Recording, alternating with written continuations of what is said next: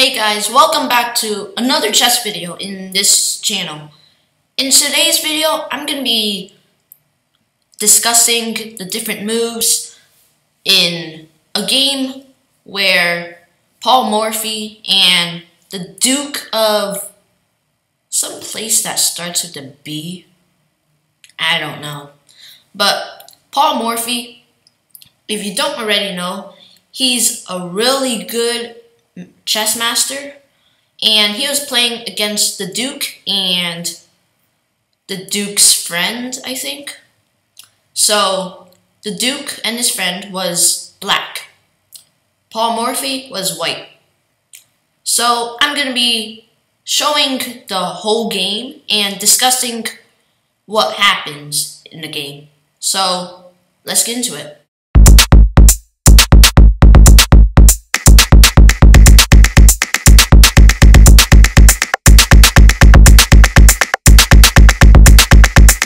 So here, Paul Morphy is white, remember?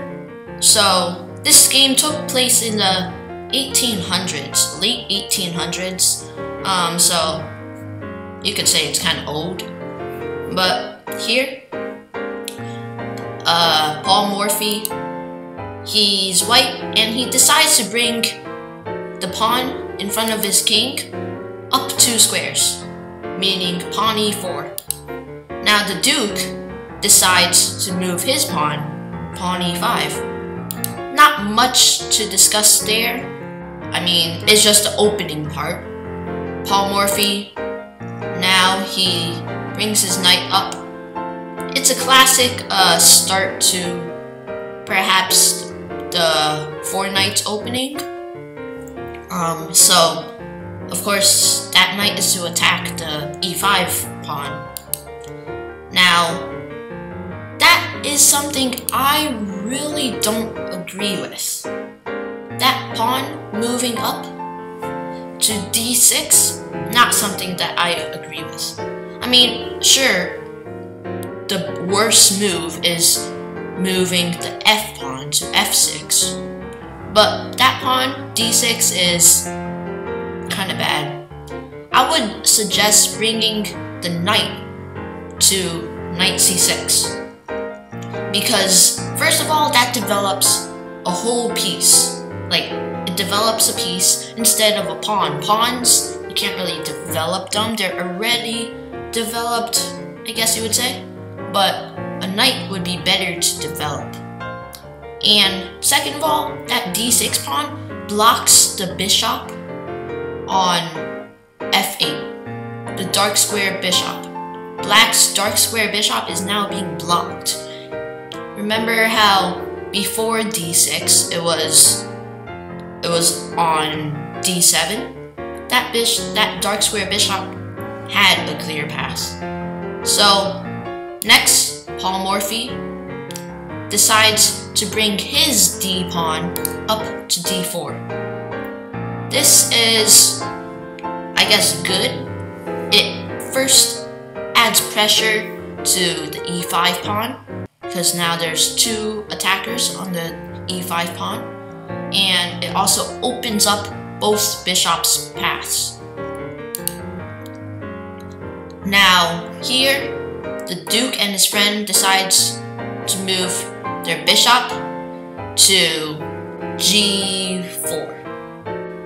So g4, that's a good move. I mean, it's a pin. Remember how in one of my videos I discussed pins? Pins are when it's literally a pin. It pins a piece to a better piece. So here, that black bishop is pinning the knight to the queen. But Paul Morphy, he has more to worry about. So he takes the pawn on e5. Now the Duke and his friend takes the knight on f3. So here, the queen is in danger, so, I mean, you guessed it, the queen takes back, and the Duke then takes the pawn on e5. Now Morphy moves his bishop up to c4 to attack that f7 square. Because if you notice, now the queen and the bishop are looking at the f7 square. If the duke and his friend doesn't do anything about it, it'll be a checkmate by queen takes f7. But of course, the duke probably saw this, so he moves the knight up. That is a good move. First, it develops a piece. Second, it blocks the queen's pass to the checkmate. But now, here, Paul Morphy, he still decides to keep the pressure on that f7 square. So, then, now it's both the bishop and the queen looking at the f7 square, eyeing it really greedily. But black, of course, he sees this, so he moves the queen up in front of the king. And now, white, he decides to just develop another piece. So he moves his knight up to defend the e4 square. But now the duke decides to move his pawn up one square. Now that is quite an amateur move, because I'm pretty sure you've seen this already, but it's just to get that bishop out of the way. It's really an amateur move because it blocks that knight on b8. It blocks his path to c6. So that is, it blocks his development. So now Paul Morphy plays bishop to g5. Now that is a pin, another pin. I feel like Paul Morphy, well, of course he was probably the greatest master that ever lived. I feel like he's not making any mistakes. That's my opinion. But now it's a pin, and the duke, what does he do about the pin? Doesn't do anything. Moves that pawn to attack the bishop. Nothing else. Just moving that pawn on b7 to b5 to attack that white bishop. Now, here's what happens. Paul Morphy sacrifices his knight because, one, that knight doesn't really need to defend that e4 pawn anymore because the only attacker on the e4 pawn is now pinned. The knight on f6 is pinned. And second of all, you'll see here, so the duke, of course, takes the knight back. And now white, he can take that pawn, and the king, the black king, is wide open, like really wide. Those two pawns actually would have helped that king survive another day, but the duke traded them off, even though white is down 1 point.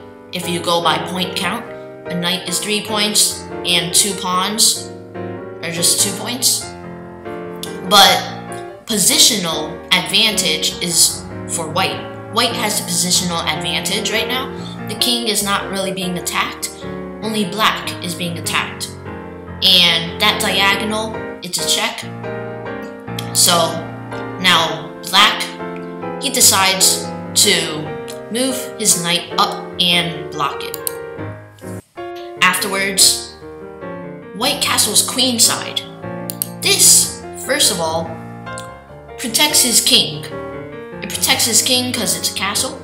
Second of all, the rook is now moved towards the d file.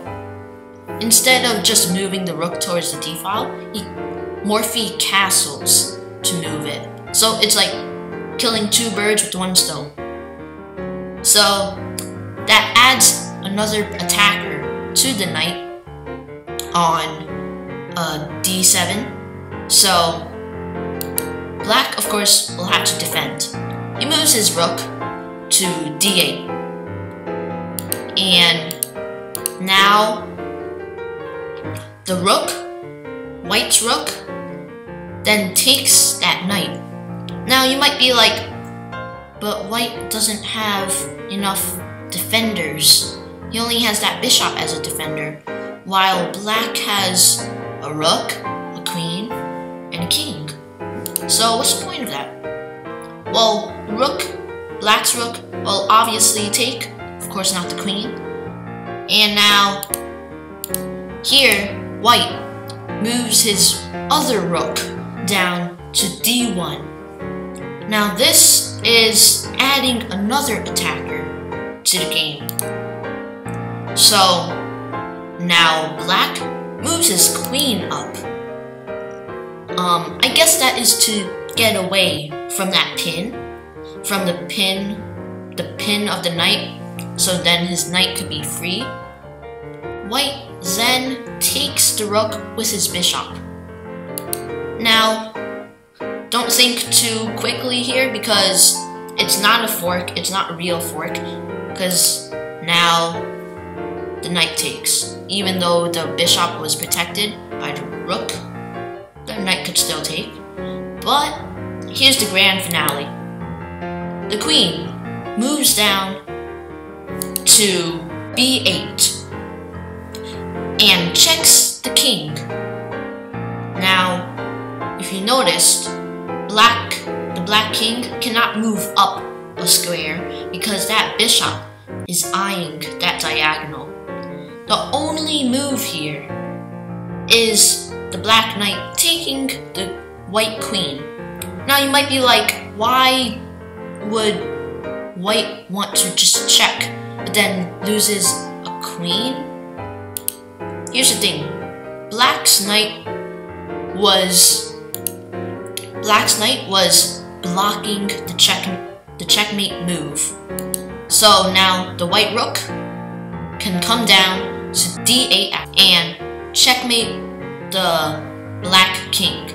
Now the black king, it doesn't have anyone to block the rook. It doesn't have anyone to capture the rook because the rook is being defended by the white bishop. So it's a true checkmate. Unlike other games, I realized that this game played out through the end. No one resigned after many moves. Like other grandmasters, they resign because they see a definite checkmate coming. But this game, I mean, I like it. It's called the opera game. So if you want to check that out, just search up the opera game. And I guess that'll wrap it up for this video. If you guys enjoyed this video, leave a like, subscribe, and click that notifications bell so you never miss another video.